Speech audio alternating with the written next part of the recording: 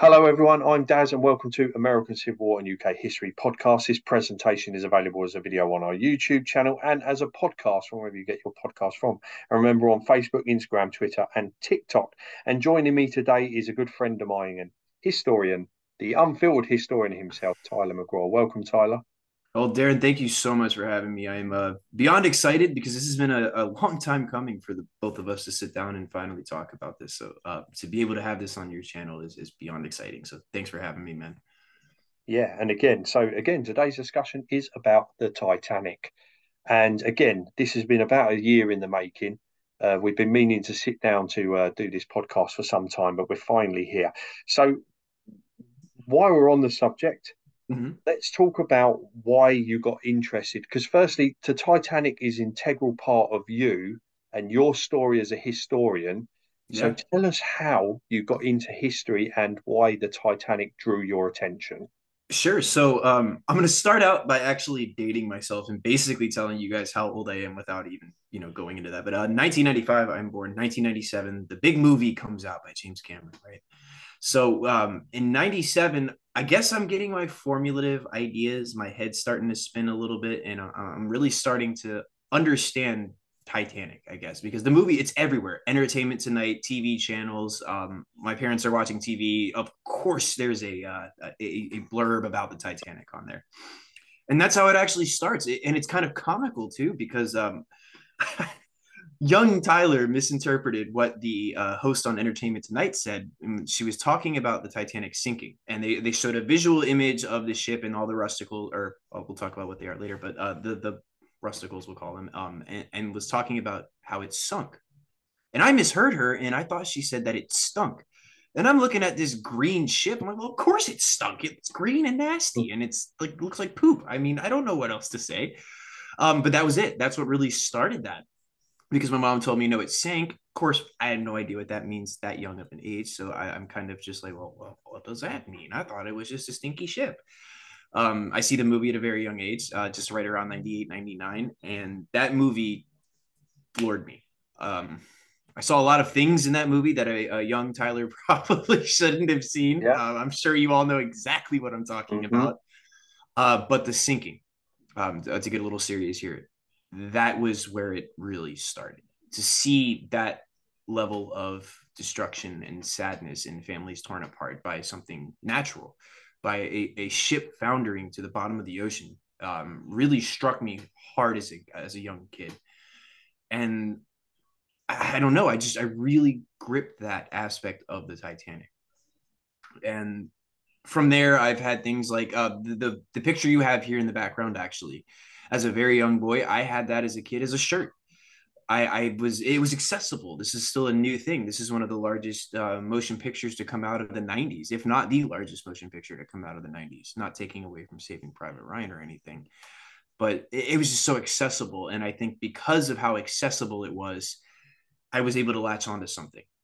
And like you just said, it's so integral to my obsession and my love and passion of history, because this is where it all starts. If it wasn't for this movie, if it wasn't for this ship, I don't think I would be here with the enthusiasm and love of history I had today. So it really came from James Cameron's '97 movie, and just being able to see that at such a young age and all the exposure I was having access to at that age.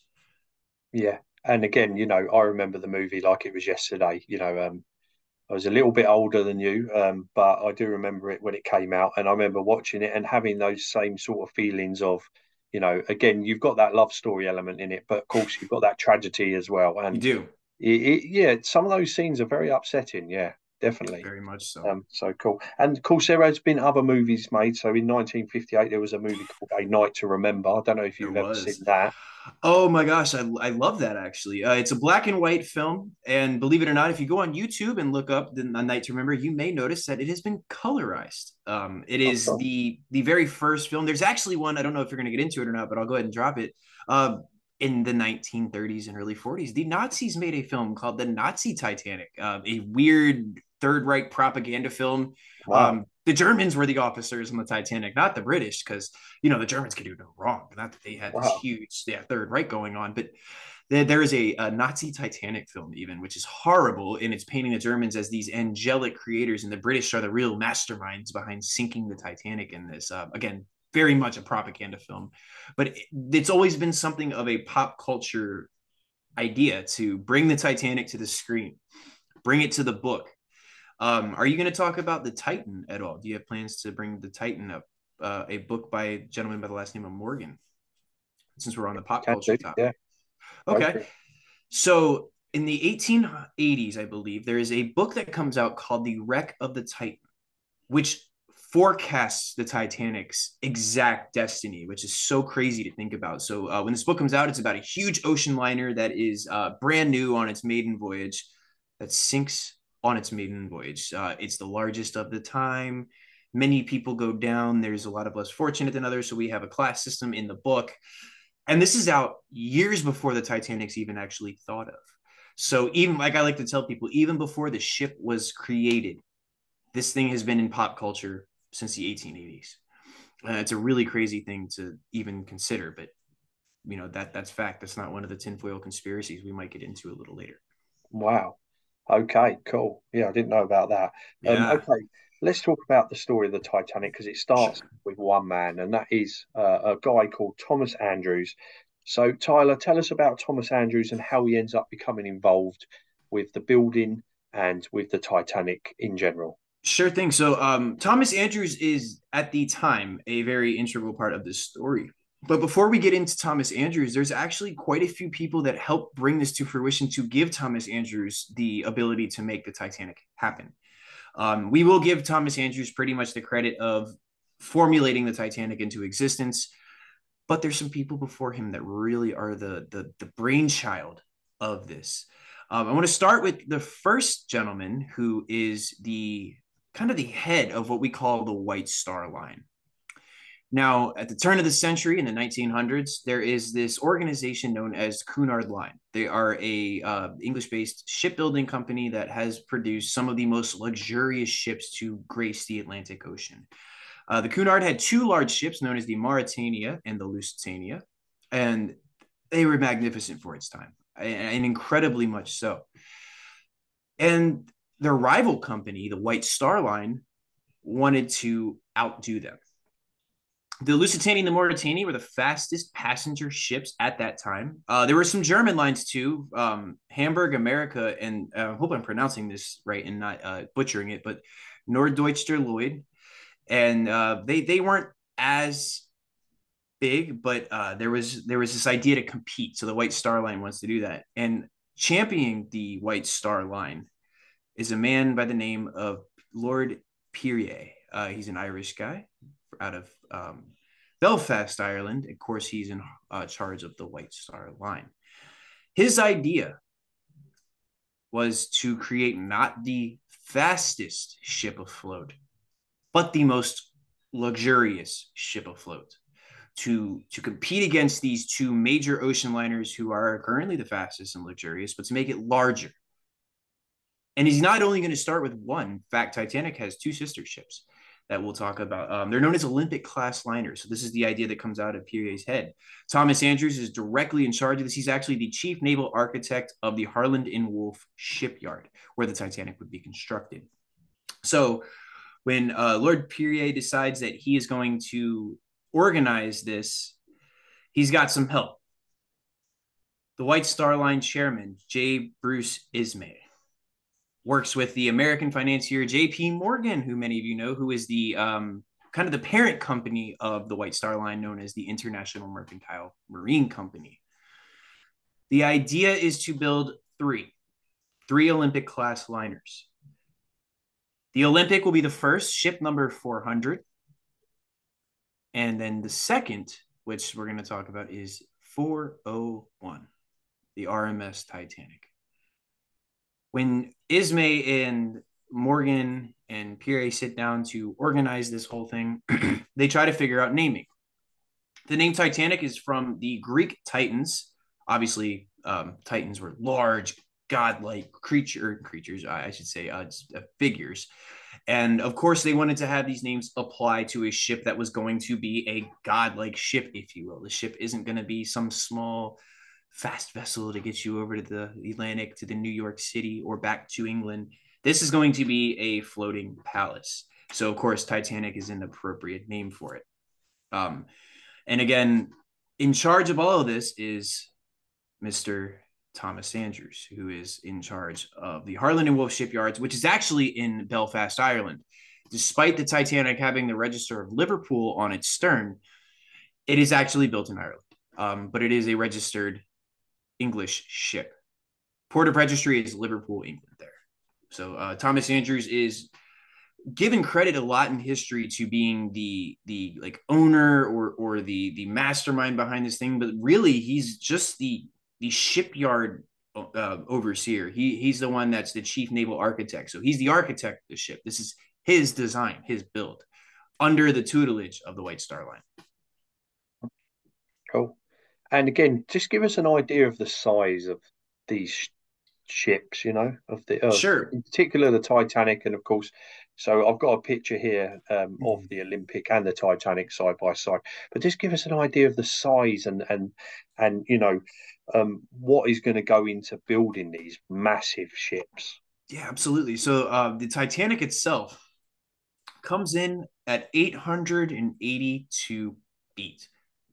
This will make the Titanic the largest floating vessel in the world up until that time.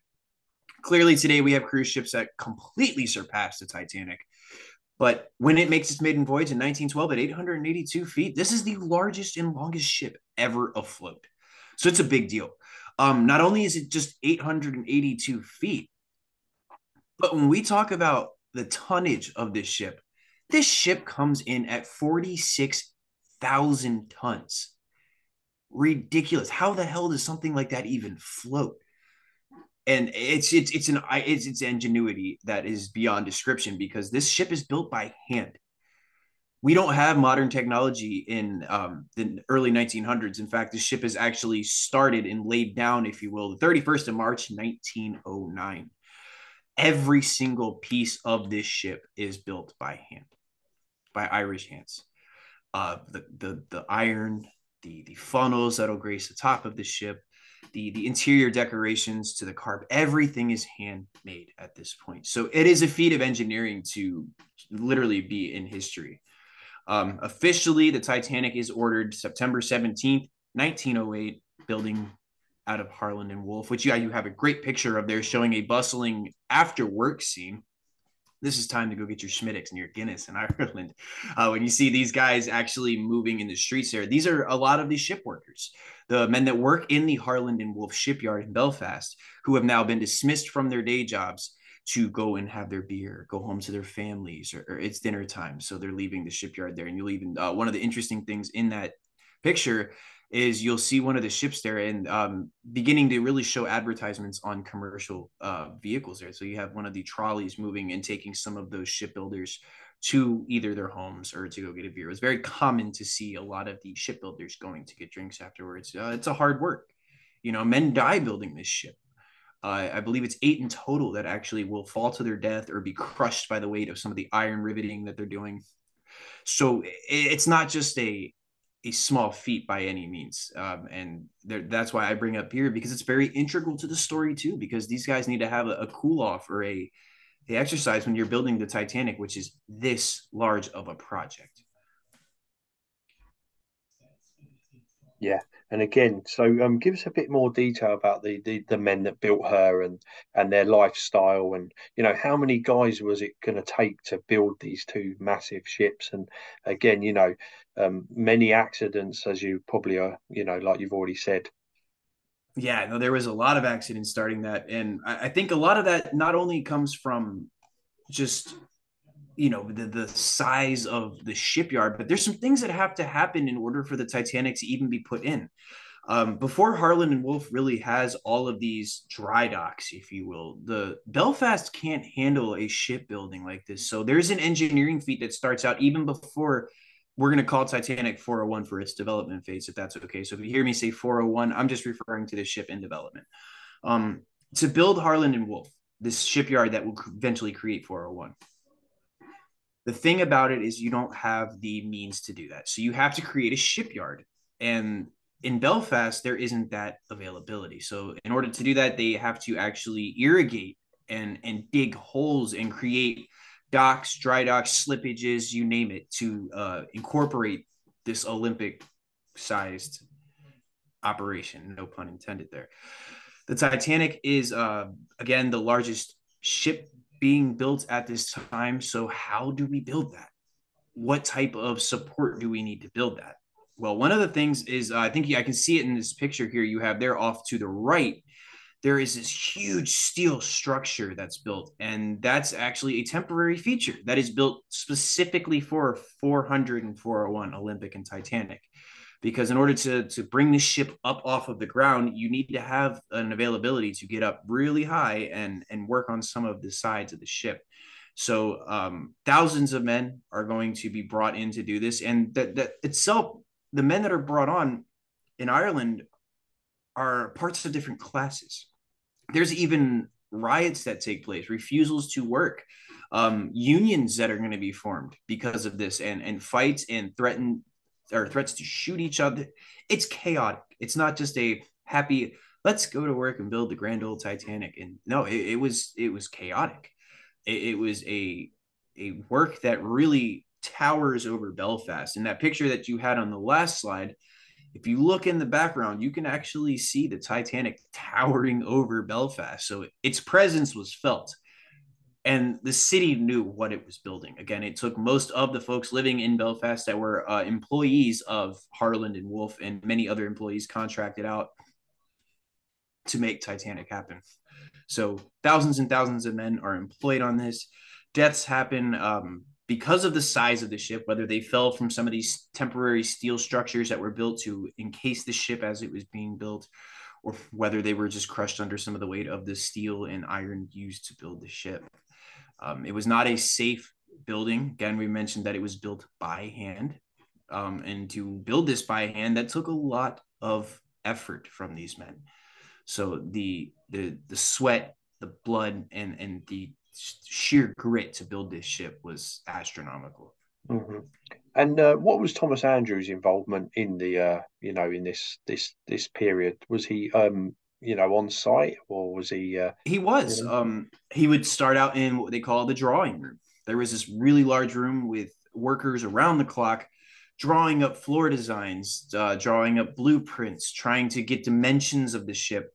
And he's overseeing that from the very start. As the chief naval architect of Harland and Wolff, he has to see this thing on paper first before he can see this thing in real life, before the ship can even become a built structure. He has to go and make sure that all the designs are set. He knows beforehand what it's going to look like, kind of the brainchild behind all of this, even though he's not in charge of the building. He's the architect.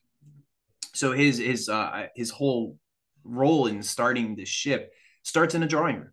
It starts with blueprints. It starts with these very large scale papers, which were not even paper, actually. They were drawn on linen. And to this day, if you go to Belfast, I don't know that you can walk in and see them yourself, but they are still in existence. The original blueprints that gave birth to the Titanic are still in preservation, which is awesome that we still have that, because we know the ship isn't. So it's great. Cool. Okay. So the ship is built, and it's going to go on its maiden voyage. So just give us a little bit of history on its maiden voyage, and Absolutely. when that happens. Before obviously it gets to Southampton, it goes on a couple of maiden voyages, doesn't it? It does. It's going to have a couple trial runs. Thomas Andrews himself will be on these to just make sure that the size of the ship can handle a voyage, because that's sort of the thing in the back of these guys' minds. Now, the Olympic made its maiden voyage quite a few months even before the Titanic even makes its trial runs. And when the Olympic goes out, there's a very large accident that takes place with the Hawk, which is a smaller ship that'll actually ram right into the ship and cause the Olympic to have to come back into a docking scenario where it's going to be repaired. So this leads the White Star Line to really want to test the RMS Titanic to make sure that she's seaworthy. She has these large boilers. These boilers are imperative to the operations of the Titanic because it's going to be run on steam. It's on coal. Many folks actually have the understanding what RMS stands for. We should probably mention that the RMS stands for Royal Mail Steamer or Royal Mail Ship, either kind of depending on how you want to really interpret what RMS means. And that doesn't have to do with the boilers, which is kind of odd. It actually has to do a lot with the fact that it was contracted to carry mail. But I did mention there the boilers were very integral because that was where you're getting a lot of your power for these engines. It was a triple screw ship, meaning that it had three propellers. And if you just get an idea, these propellers, there's some very famous photography taken at the time of the ship being built, where you have these huge propellers looming over people.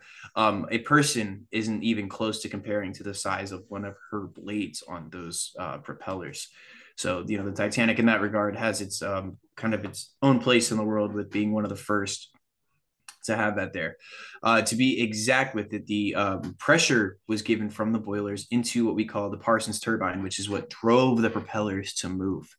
If we're going to look at horsepower, all three engines gave it 30,000 horsepower, which, again, ridiculous to think about there. The Titanic moves, again, the reciprocating engines are what give it the horsepower. These reciprocating engines were 63 feet long, weighed 720 tons, and their bed plates contributed to another 195. So these are massive engines that are allowing the Titanic to have its propellers move.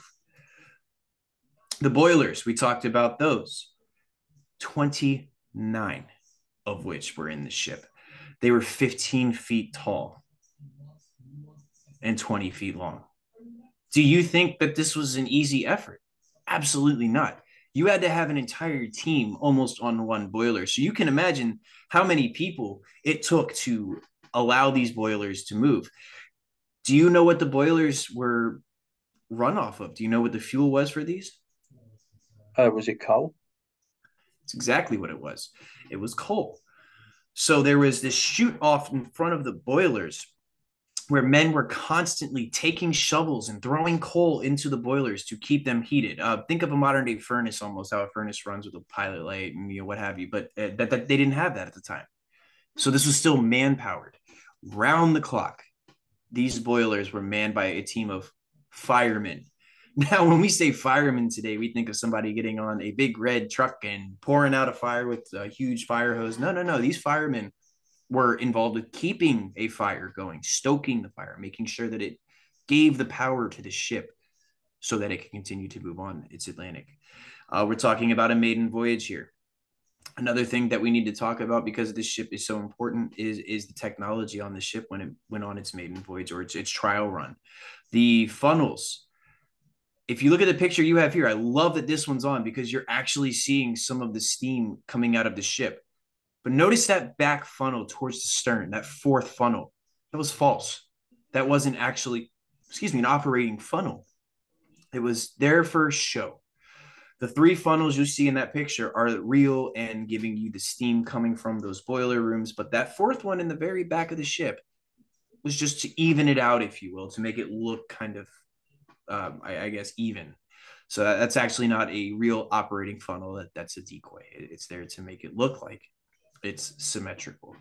Wow, I didn't know that. Cool. Yeah. With this maiden voyage brought on something else.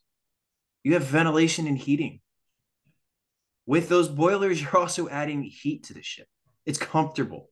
You have different classes. And when I say that, you have the first class, you're very wealthy and rich people living on the ship in these absolute luxurious accommodations.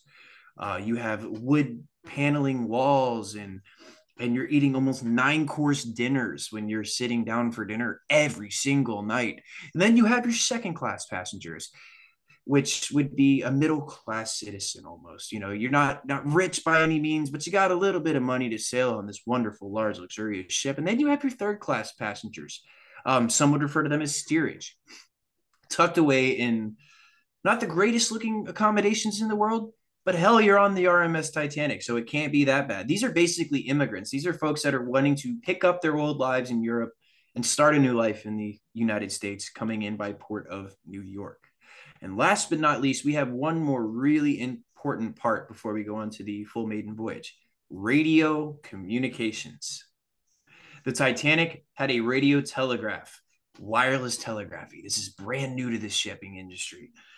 Two employees, Jack Phillips and Harold Bride, are going to be around the clock operators of this, sending out different types of Morse code. Guglielmo Marconi is the one that really gives this idea to fruition, and the Titanic is going to be able to feature this one of, again, the first. There are other ships out there that have this, but the Titanic's radio telegraph room is incredible for its time. It is very advanced. Again, there are people working around the clock, 24 hours, sending and receiving telegrams from either passengers, but also getting reports of weather.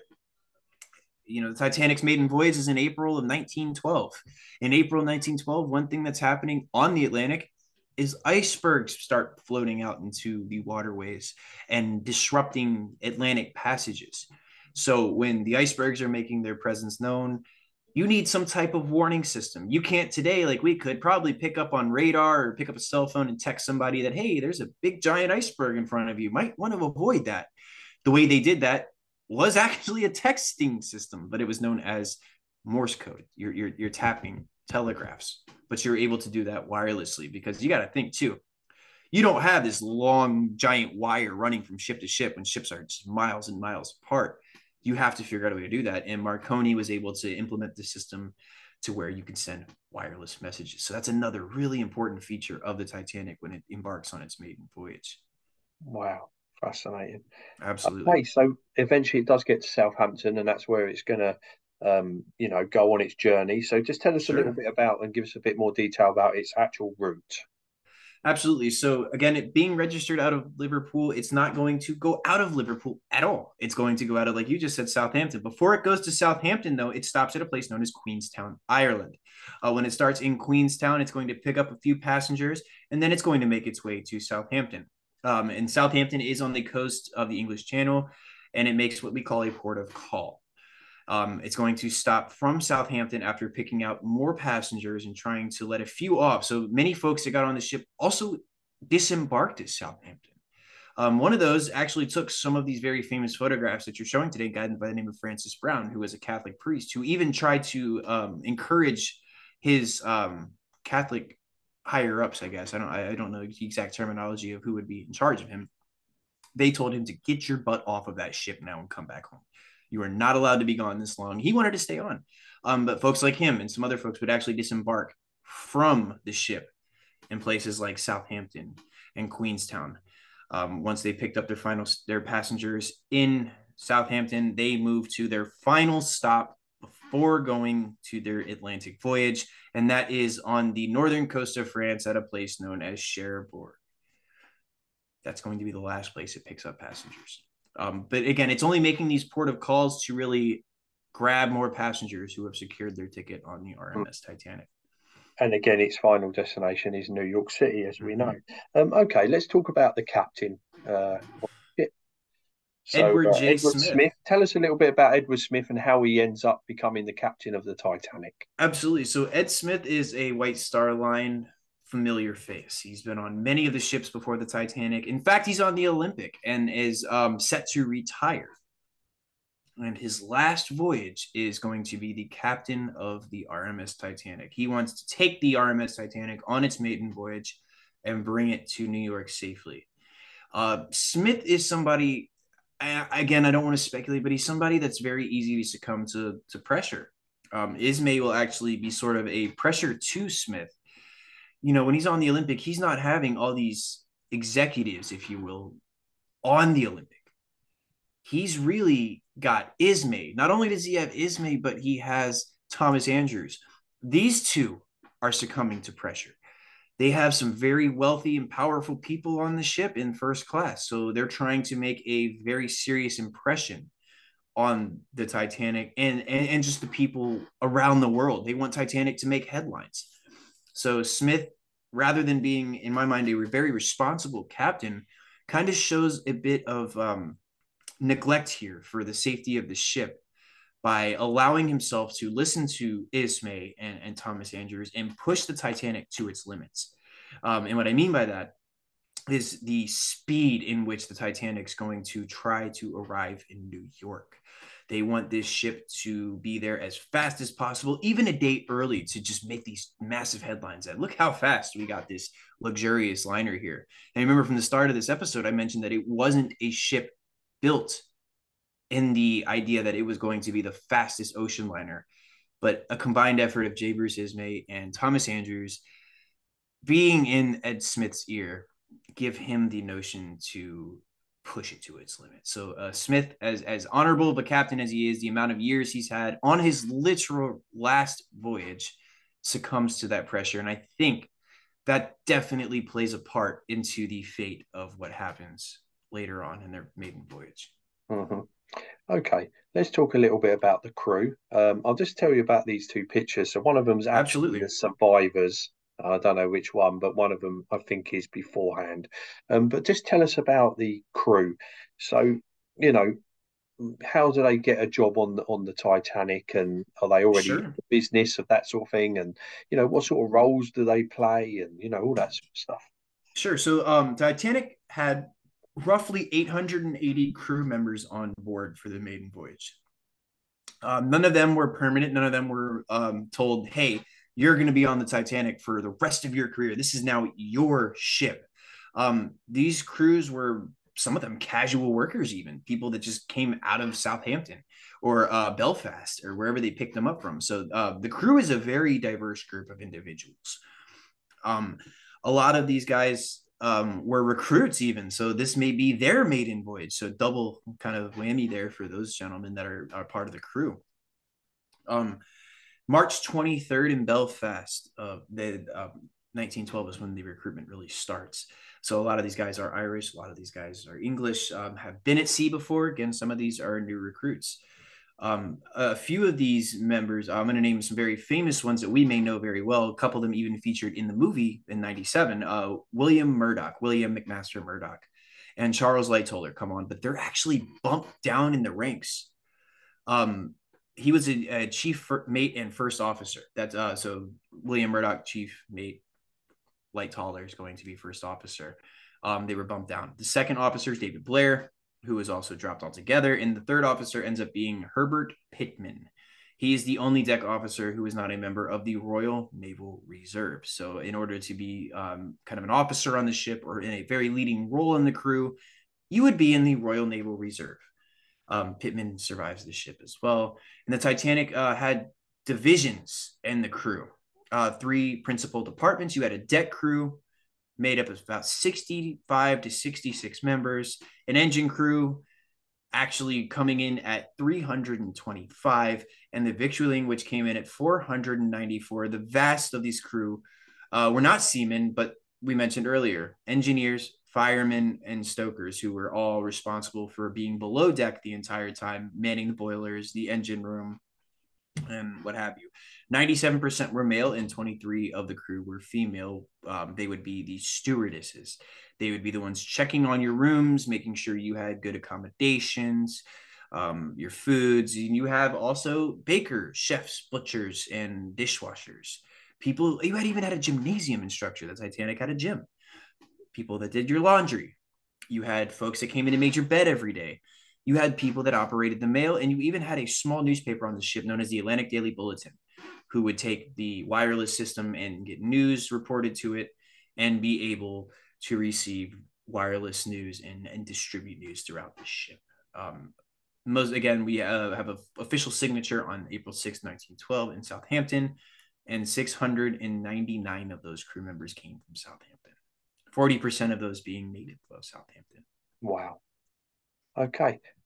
Obviously, one of the most important parts as well is those passengers. So tell us what walks of life are these guys coming from? And I know you have sort of, explained a little bit about that as well, about the different classes and everything. But, what is the reason for some of these people traveling on the Titanic? What walks of life are they from? Absolutely. So the Titanic passengers were upwards at 1,300 people.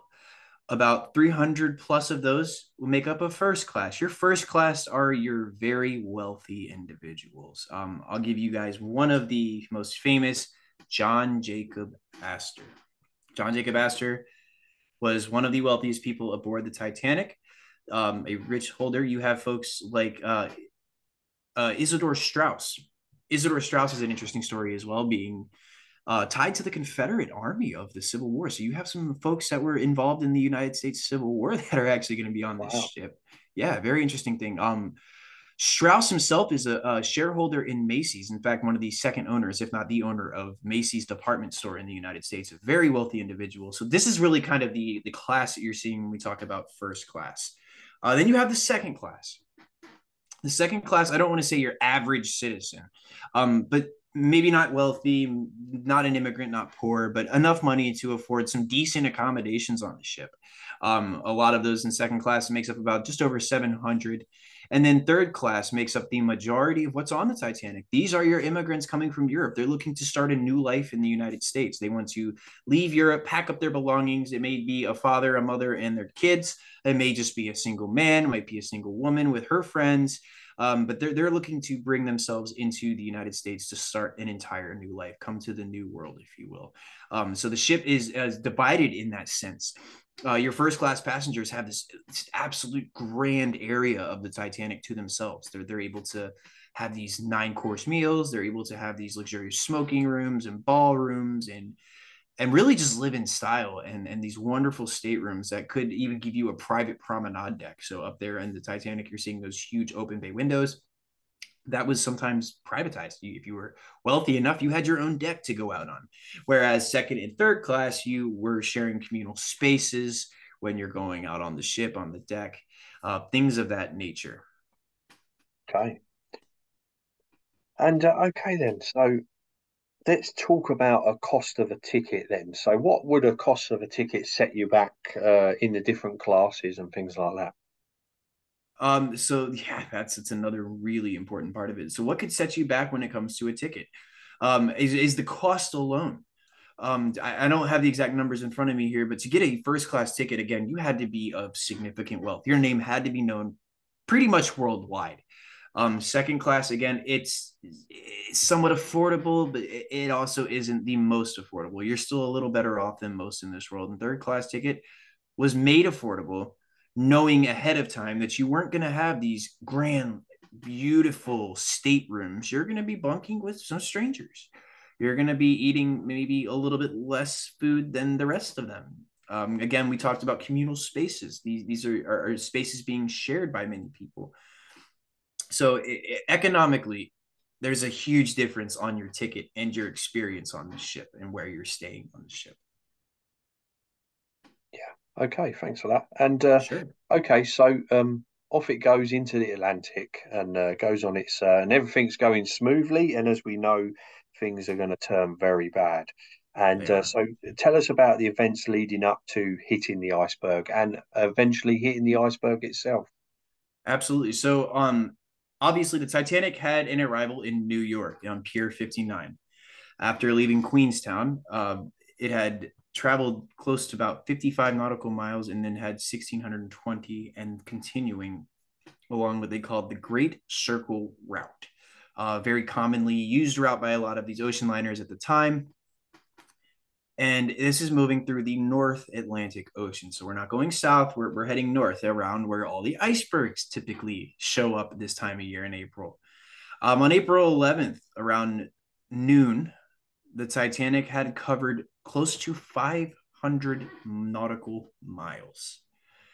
The following day, on April 12th, 519. So we're seeing that pressure that I mentioned earlier from Ismay and Andrews on Edward Smith to push the Titanic to its limits. And it's covering ground extremely fast. So it's moving at 21 knots, 24 miles per hour, which is significant for a ship of that time, leaving it little room to maneuver in the event of a looming iceberg at night.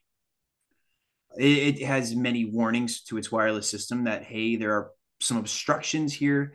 The Titanic continues to move, knowing the danger in front of it. On the 14th, there's something very significant that happened. Two things, a lot of things significantly happen on the 14th. One of these is a coal fire that has been burning since most of the voyage, and you would never know this.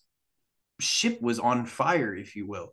And it actually extinguishes on the 14th. The men are finally able to get it under control. But it still has an effect later on. Again, it's receiving all these warnings, but Smith ignores them. And it's telling them that, hey, we've seen these obstructions. These are going to cause problems if you don't move and change course. But they're on track to get there early. They're on track to get their headlines. Why would you want to continue to maneuver the ship around a bunch and slow it down for an iceberg that the unsinkable Titanic will not be phased by? Mm-hmm. And of course, there's that very famous scene in the movie, which I find one of the most powerful scenes, is when the guy's sitting up in the lookout post and he sees that iceberg. It's a That is chilling such a scene. powerful part of that film.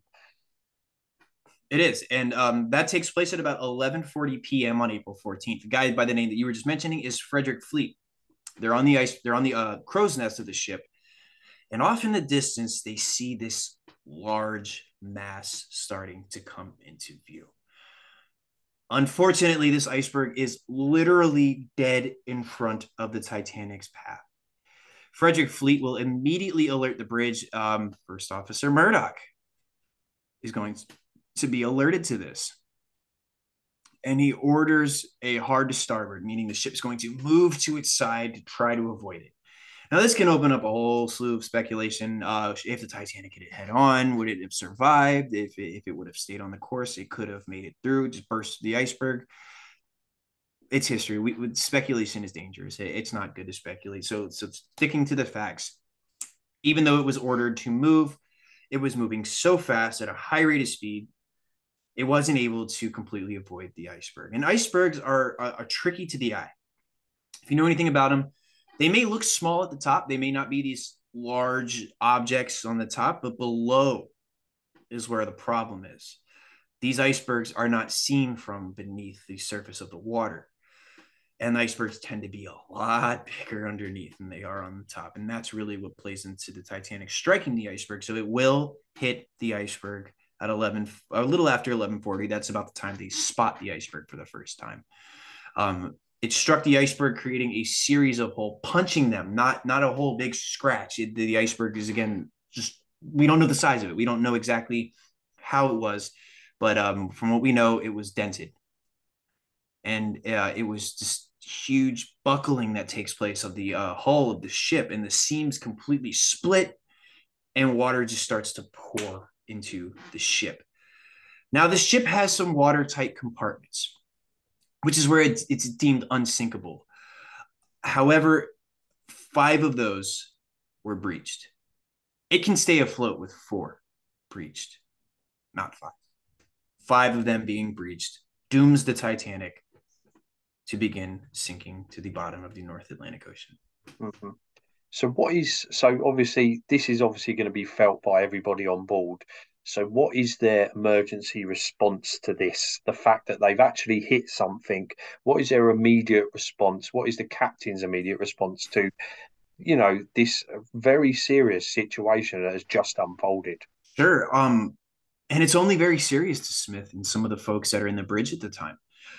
With this huge belief that the Titanic's unsinkable, many passengers just are like, it must have, the engines must have stalled. There's this belief with a lot of the passengers that they ain't nothing. It's okay. We're gonna be all good.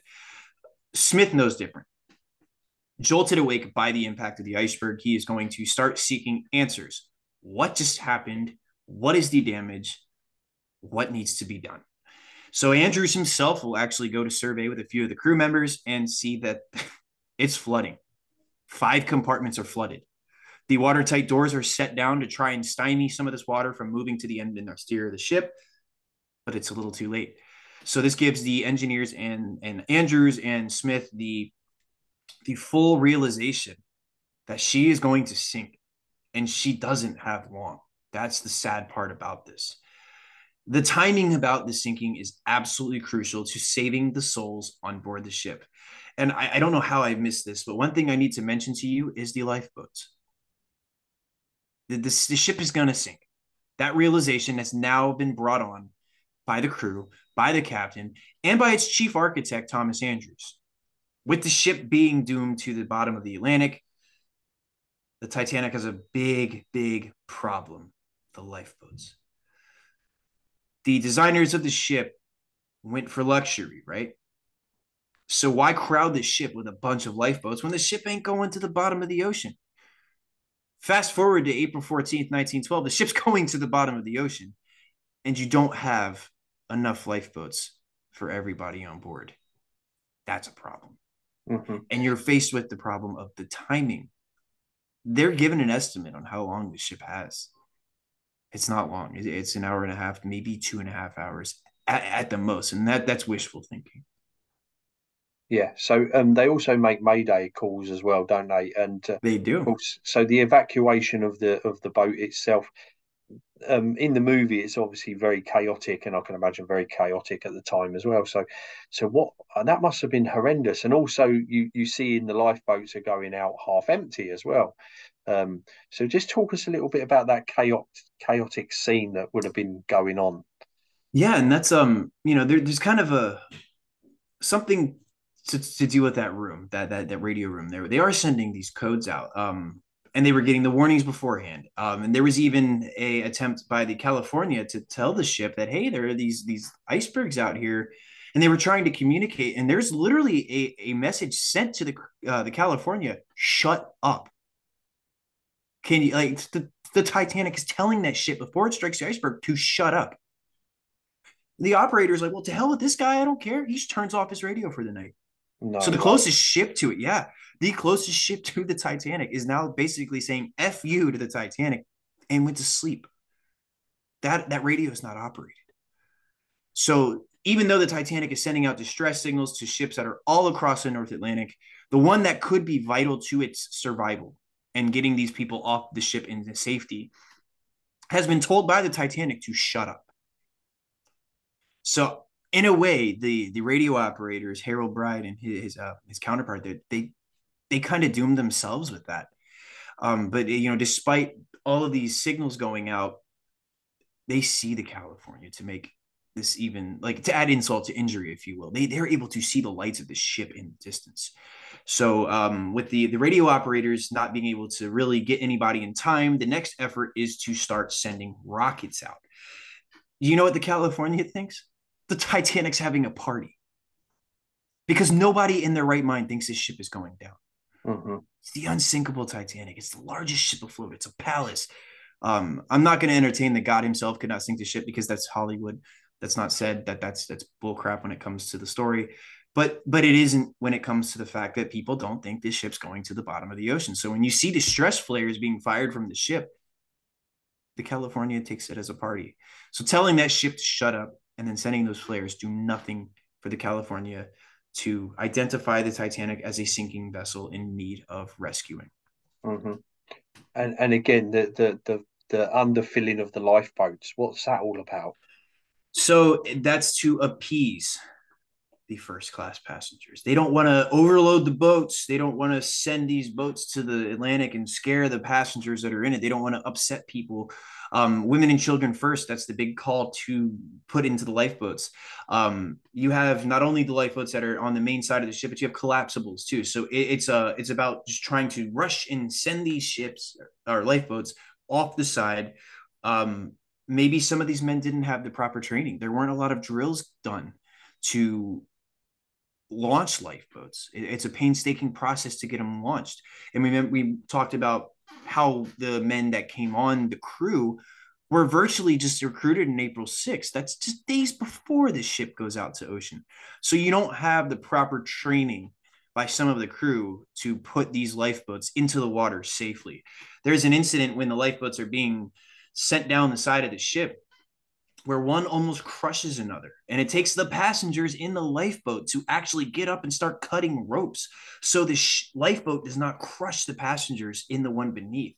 And this is where stuff's starting to get chaotic. The Titanic starts listing very heavily into the water because all of this watertight bulkheads are just being completely flooded. So the boats that are being half filled are, again, numerous reasons, whether it's we don't want to upset these wealthy, powerful people, we don't want to flip the boats, We just want to get them out of here. That's eventually going to cause quite a bit of problems. By the time the Titanic is sinking and it's this far out in the water, we mentioned when it left port that it had about 1,300. The ship could have carried a full amount of lifeboats if it wasn't for the fact that they didn't want to overcrowd the deck, because they could have put 3,340 men and women in these boats. That's not what happens. Mm-hmm. Okay, so again, as we know, the ship goes down, and this is a great picture of that scenario. It And is. again, if you've seen the movie, I think it actually captures the it very well, and some of it's actually quite distressing to watch, It is. especially people falling off and jumping, and it's awful. But yeah, talk us about the actual sinking part of it and what actually happens. Sure. So when the Titanic starts to list, like we just talked about, how it's really starting to move down into the water, it doesn't take long. The iceberg strikes at about 11:50, 12 o'clock in the morning. We're starting to see the listing. And we're going to fast forward to about 2 o'clock in the morning. That's when things really start to pick up. At about 2:10, the ship is listing very high up. And because of the weight distribution now being completely thrown off and the water literally just waterlogging the bottom of the ship, something just horrific happens. The ship rises, the deck starts slipping, the boat deck completely dipped underwater. As the sea's moving into the ship, it snaps. And when it snaps, the water completely rushes in the ship. The propellers are now exposed way in the air. Survivors that were on that front side of the ship are sucked down with the suction of the ship pulling. It's actually going to split, so much so that it completely separates from the stern. The bow just plummets and what we call it bullets down to the bottom of the ocean, 2 miles beneath the surface of the top of that water. It's going to just plummet, taking everybody that was on that part with it. The stern, however, is a very deceiving thing. When it splits, that front bow just goes all the way down to the bottom. The stern starts to sort of bobble a little bit. And then in the movie, you see it stand up and hover for a minute. No, we don't see that happen. The ship is listing almost to a 90-degree angle, and it bobs like a bobber if you're going fishing. It's floating. It looks like maybe this part of the ship will stay afloat. Obviously, that's not going to happen. The water is going to push itself up into the realms of the Titanic, and the ship is going to start plummeting underneath. Again, I mentioned that suction. When that last piece of the ship, the stern is up there in the air, the propellers are clearly visible. People start to really, really panic at this point, and they're jumping off the top of the ship, and which is a very significant way down. Like, this is a far jump that these men and women and children are enduring. But it's a last ditch effort to try and survive this suction that's going to pull them with the weight of the ship down to the bottom.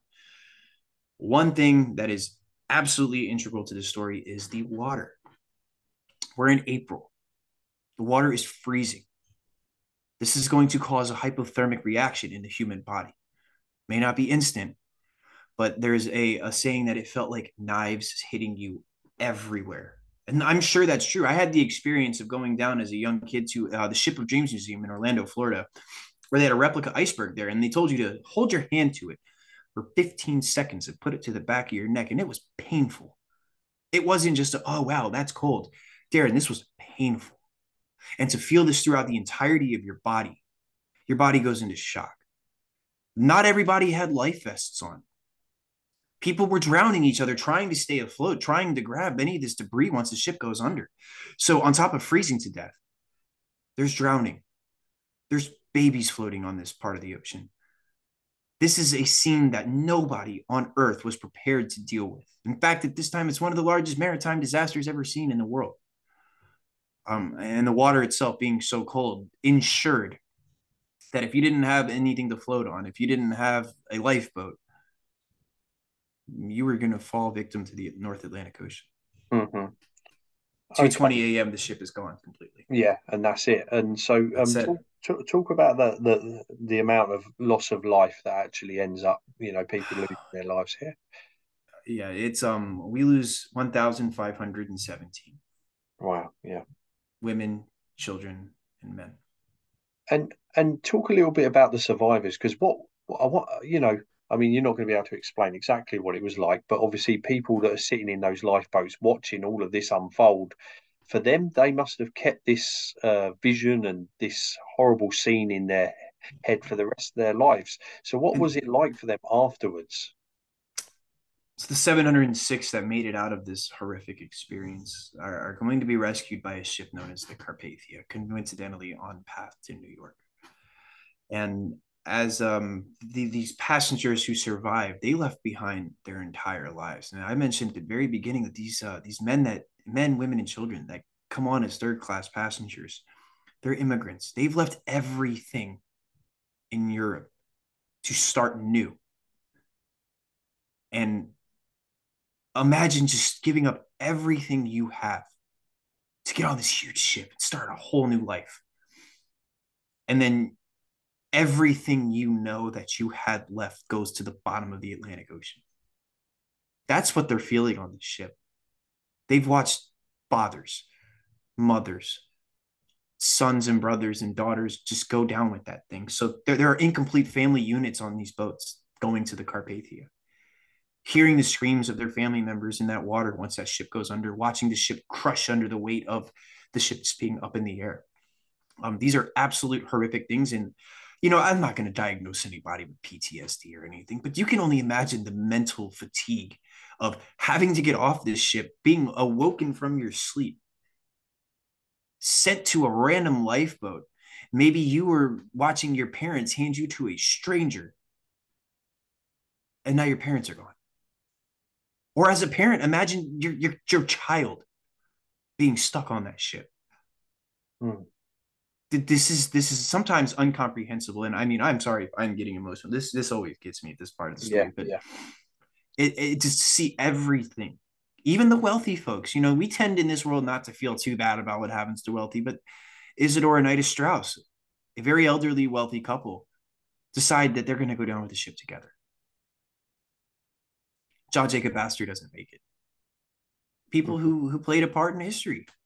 Yeah. So as much of a ray of sunshine that we like to make out the Carpathia to be, it's not. It's another place of horror. The Carpathia arrives at 4 a.m. and the folks that are boarding this from the lifeboats aren't, thank you for saving my life. Where's my family? Hmm. What happened to my wife? What happened to my husband? What happened to my dad? What happened to my daughter? Where's my son? Only to find out they're not here. They see the last of the lifeboats come to the Carpathia. That kind of gives them the definitives that your family didn't make it. Wow. Yeah, that's really powerful. And so obviously it doesn't arrive in New York, as we know, because it goes down. And so what is the press's response to the sinking of the Titanic in both, in the world, really? I mean, obviously it's going to be publicized in London, England, and America as well. But of course, around the world's going to hear about this. So what is the response, and what are the headlines? I think the entire world is just shocked. You see in both England and the United States these large amounts of people gathering around the White Star Line offices because they have an office in New York and they have an office in London. And these large groups are like, our extended family was coming here. What happened? There are mixed reports upon the first news breaking. Someone even says, "Oh, it's fine. Titanic's good. Just hit an iceberg. Little hiccup. It's coming into port." But a lot of the agencies are starting to break the realization and the reality of the fact that whole ship is gone. And it's quiet after a while. There's a lot of noise with the crowds surfacing at these areas, like the White Star Line offices in New York and in London. But the more and more the newspapers start to reach out, and the 3 days in between the sinking and the Carpathia's arrival in New York, reality really does start to set in. And that leads to confusion and then anger and inquiry, if you will. Both the British courts and the United States Congress are going to launch extreme investigations into this incident. it's not until later in the day on the 15th that the news really came in that the Titanic's lost and that most of her passengers and crew are gone. Hmm. Okay, so let's talk. Let's move on from the actual event now and talk about the wreck itself, because it is probably one Mm-hmm. of the most visited wrecks in the world. People and historians and all sorts have been going down to the Titanic for years, haven't they? So tell us a little bit about that. Absolutely. So from 1912 all the way to the 1980s, we haven't really known where the wreck was at. The wreck is sort of been a mystery. We knew where the general area may have been, but when it comes to the specifics, the depth, the location, remained a mystery. The Titanic was thought to have sunk in one piece. Some folks had the idea that the funnels were still attached to the ship. No one knew what exactly was going on. So a couple of things are about to happen for us to figure out where the ship's at. A number of expeditions were launched to secure the location of the Titanic, but bore no fruit. On September 1st, 1985, a Franco-American expedition that was led by Jean-Louis Michel and Robert Ballard found the ship. Now, recently, very, very recently, it was uncovered or released that the mission was not to find the Titanic. In fact, Robert Ballard was on a mission sort of spying on Soviet submarines, believe it or not, in the 80s. They were really looking at Russian activity in the water. Crazy to think about. As a young kid, I was introduced to Dr. Robert Ballard when my parents took me to see him speak in a Northern Virginia high school about finding that. One of the greatest days of my life was meeting the man that found the ship that brought me into this world of history. Wow. And even then, he never told us that the discovery of the Titanic was a second. Hey, since you're out there, go ahead. My whole life up until recently, I had under the impression that this was his big contribution to the world, and it still is. It doesn't take away from the fact that he found the freaking Titanic, man, in 1985. But it was discovered. The Titanic was very, very, very deep underneath the surface. It's 12,000 feet beneath the ocean, roughly 2 miles deep. It took a lot of efforts to find it. And one of the most powerful things about finding that ship, I saw this in one of the National Geographic documentaries released subsequently after the ship was found. Martin Sheen, our Gettysburg guy, I told you there is no time for that. You know exactly who I'm talking about. He's actually narrating this documentary, and it's I saw it on VHS for the first time, and you still had that audio tracking where it had to get the audio in sync with the movie, all those. Yeah. And I'm watching this, and one of the things that I remember more than anything was the duality of the mood on the ship that discovered the Titanic. When they first found a boiler, God damn, we found the ship. They're slapping each other, popping champagne bottles. And then it hits them. We're on top of one of the largest mass graves in the world. Yeah. And that somber mood hit. And that still to this day is so powerful in my brain. Because that's what it must have been like. Wow, we found it. This is the ship. But crap. Where the ship went down. That scene I described to you earlier, that horrific thing that these people went through, you're sitting on top of that now. And so instantly they kind of shifted moods to that. So hey, we need to do an honor thing. And they later wreathed down, and they said the rest of that night was no longer a champagne popping, beer drinking night. It was a night to pay respects to those folks that went down with the ship. So it was discovered. And then now missions were specifically sent out to gather more specifics on the wreck. And a lot of really interesting technology comes out of a place called Woods Hole Oceanographic Institute, part of the North Atlantic coast there. They're going to send some submersibles that are specifically designed to handle that depth of the ocean. And Robert Ballard's able to take an expedition down to the bottom and see her face to face for the first time. And I love that you have that picture right there on the left. The one on the right, there is no photograph to this day that exists of the entirety of the wreck. And the reason for that is the depth alone and how dark it is. What you have on the left of this screen That's is a legitimate photograph of the yeah, wreck. You're yeah. looking at the front of the RMS Titanic. Ken Marshall is the one who has painted the one over here on your right. Hmm. Um, One of the most legendary Titanic illustrators ever. And he was able to do so because of Robert Ballard's extensive missions to the bottom of the ocean to see the Titanic. This is also where they discover it split. At first, they only found the front of the ship. They didn't realize that this ship had split and that the stern of the ship was significantly farther away from the front. So what you're seeing there is piecing together of the wreck. There's some aerial views in one of his books called Discovering the Titanic. That's a book that was published quite like literally after his first expedition down to the bottom. And they were able to really bring this picture to life. But the most powerful one on this screen right here is not the artist rendition, but the one on the left. Hmm. What So, looks like rusticles. So I'm sorry, go ahead. sorry, yeah. And again, how many expeditions have they actually had over those years from Oh man. 85 all the way to now? Oh, since then there have been numerous.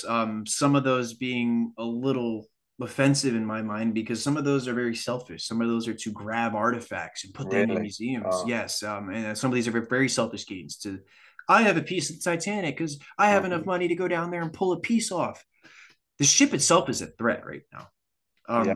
It's deteriorating. What you're seeing in that left picture, what look like rusticles, are bacteria. Those are living organisms eating the freaking ship. And we think, oh, it's just rust, it's barnacles, it's no, that those are detrimental. One of the things that you can clearly see in the illustration here on the right is how much of the ocean floor has consumed the Titanic, and it's actually moving further down as we speak. You know, it's getting destroyed, and I hope it's not in my lifetime, but in the future that we're gonna lose the entirety of the wreck. Hmm. So that begs a lot of questions. You mentioned how many expeditions. There have been a lot because we need to understand now, is it possible to raise the ship? Are we able to grab and salvage as much of it as possible and bring it up and put it in restore, not restore it, but to save some of the artifacts? Should we even do that? That's what I was That's the going real to ask. question. Is there a plan, or was there ever a plan to bring it back up, or because of the circumstances, just to leave it where it is? I mean, again, it's a huge thing, so bringing it up would not be an easy task. But we've got No, technology now we that do. you know that's a difference, isn't it? That's the question, though. This is a mass grave. Um, there are no bodies left. Sadly, they are, and this is a little graphic, so I'm sorry, but they're crushed under the pressure there. So there's nothing. You don't have the picture of the shoes, do you? I don't know. Um, and folks, you can look at this on your own if you get a chance, but there's a very powerful picture that Ballard was able to get. So the bodies don't last long because of the pressure, it deteriorates, but some of them did make it to the ocean floor, but obviously they're gone now. But one of the things that remain is a pair of shoes. Wow. Yeah. That tells us, and this is personal. Some people may not agree with me, but I think you leave that damn ship where it's at. Yeah. Me too. That is the That's how I final feel. resting place of thousands of souls, of women, children, and adults. You don't disturb it. Hmm. I get some of the artifacts being brought up for the continuation of the story so that we don't lose the story, so that we can have some tangible artifacts to this ship. We have a connection. You're able to see it. There's an exhibit in Los Angeles right now where a part of the hull is on display. And even that, I'm still sort of iffy about. I'm like, that's still somebody's resting place. So I look at it and compare it to going to a cemetery and grabbing somebody's headstone or chipping a piece of somebody's headstone and taking it and putting it on display somewhere. You wouldn't do that. Yeah. So why would we take the Titanic and rip it apart piece by piece by piece that we've already taken so much from? And why would we take that to a museum or Las Vegas for all sakes? Like, Yeah. why? Oh, So I completely personally, agree. Yeah. I'm with you, Darren. I don't think we should be touching it. No. Okay, mate. So anyway, thanks for explaining the story of Titanic. But before we hop off the podcast, you want to give a plug to a few books I that have do helped you actually. recently in the research of this. So just give us a little insight into those books, please. Sure. So obviously I could go on for 8 hours about this thing, and especially when it comes to the construction. But I don't have them in my hands right now because each book weighs close to 15 pounds, and I'm not just lugging these things up.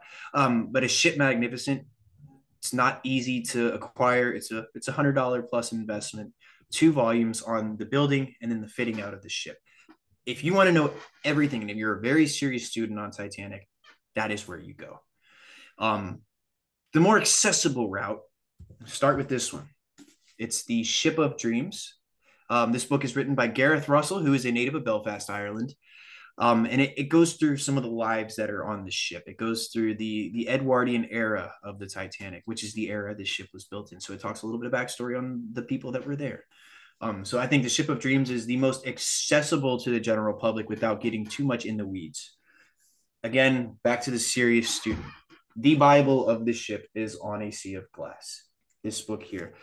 Tad Fitch, J. Kent Layton, and Bill Wormstead are going to be the authors of that. It's an effort. It's a textbook. The text is biblically small, so it's like little tiny words. But everything you want to know about that ship is in this book. And I can't stress enough, if you want to know everything about it, you don't have the hundreds to spend on the Ship Magnificent volumes. On a Sea of Glass is 30 pounds in England. It's not a book published in the United States, so you do have to find a published.